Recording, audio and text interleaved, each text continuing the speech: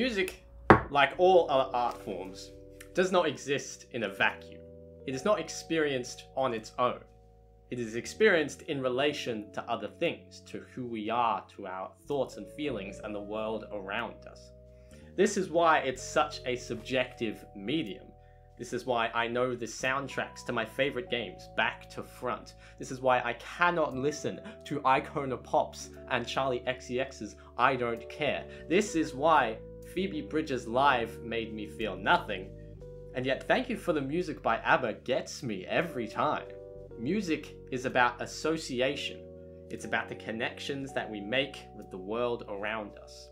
And in understanding this issue, we can also begin to understand why it is that music, above all other things, is so easy to remember, and how it is that we can use this to our advantage, and in general, to understand more about how we experience music.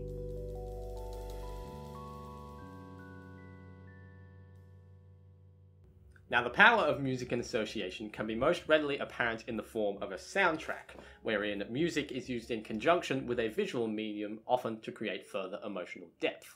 This is why we can hear something like this, and immediately associate it with a young Daniel Radcliffe. For those unaware, this is what we call a leitmotif, a term that was popularized by German composer Richard Wagner and most famously used in many of his early operas, such as The Ring Cycle. It generally involves a short and recognizable melodic phrase that comes to represent and be correlated with a certain theme, character, object, or idea. Take this, for example. An otherwise unseeming statue of an owl, nothing much, but keen-eared viewers will notice that when this was introduced, a certain melodic phrase was played. Now, leitmotifs are a very powerful tool in this sense for multiple reasons.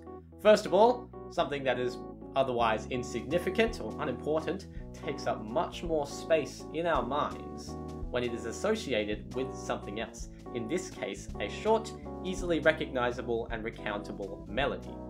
Now, we'll come back to this idea in a moment.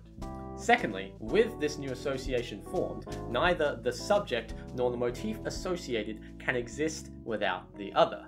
This means that if this object were to be introduced again without the use of the motif, this would change our understanding of it and be quite off-putting.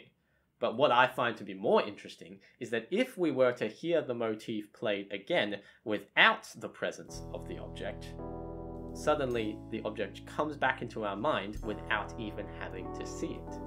Now, this is an incredibly powerful tool when it comes to storytelling. But you want to know what else it's really good for? Making money!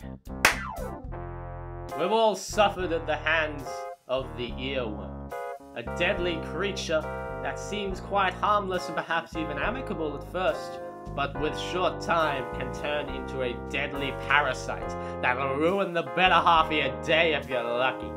Now, these worms come in all shapes and sizes. The chorus to a popular song you've been trying to avoid wherever you go, the theme song to a television series that you've been catching up on for weeks, but the worst offender of them all is the commercial jingle. You only need to bear witness to one or two advertisements featuring a nice catchy tune, sometimes an entire song, sometimes a single phrase, and before you know it, you're humming it on the tram and you don't even realize. You don't even have to like it. What matters is that you remember it, and before you know it, you're on the commute to work and all you can think about is Katy Perry singing about cheese, and the marketing cycle continues. Studies have shown that roughly 90% of people experience earworms at least once a week, and 1/3 of people once a day. And even I think that this is a low statistic. Now, music above visual mediums such as film and design is particularly good at causing such a phenomenon because it is largely built upon repeated rhythmic and melodic ideas. Our brains are hardwired to seek and recognize patterns in the world around us, so it only makes sense that music would be the first suspect.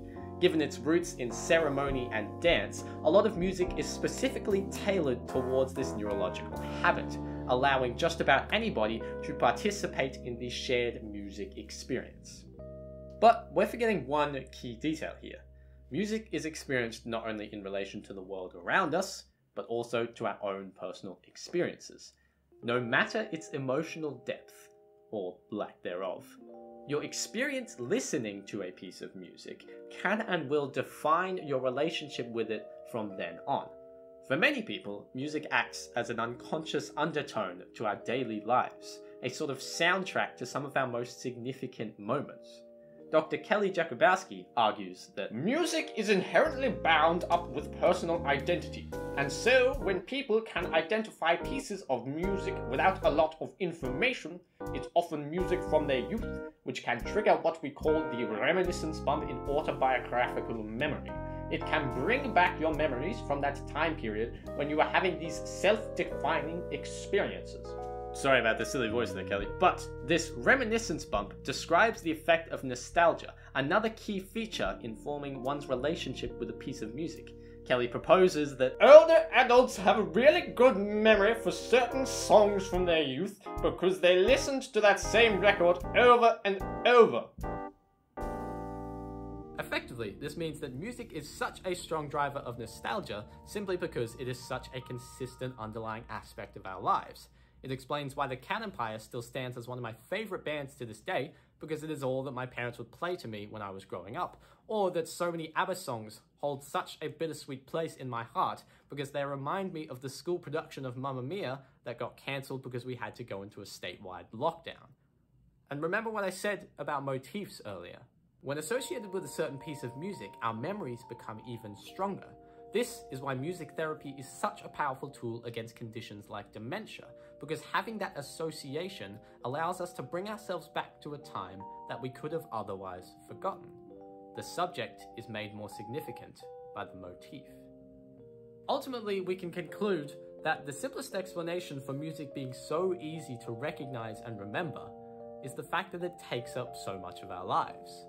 Studies done by the International Federation of the Phonographic Industry found that in 2022, the average person listened to 20.1 hours of music every week, a number that has only risen from 18.4 in 2021 and a solid 18 in 2019. Whether consciously or not, we experience music on a daily basis, and our brain gets all excited when it can recognize these musical patterns. We shape our musical experience as can it shape us. And ultimately, we all experience music in a different way because we're all different. It's obvious, but it's true. And I think that's quite beautiful.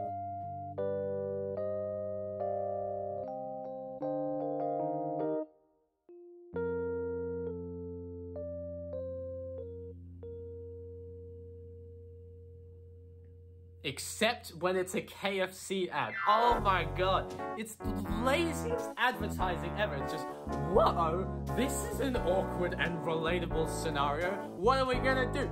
Ruined a perfectly good song for me. Charlie XCX and Icona Pop. Gone down the drain because of KFC just wanted some money and couldn't come up with an original scenario to anything. Oh no.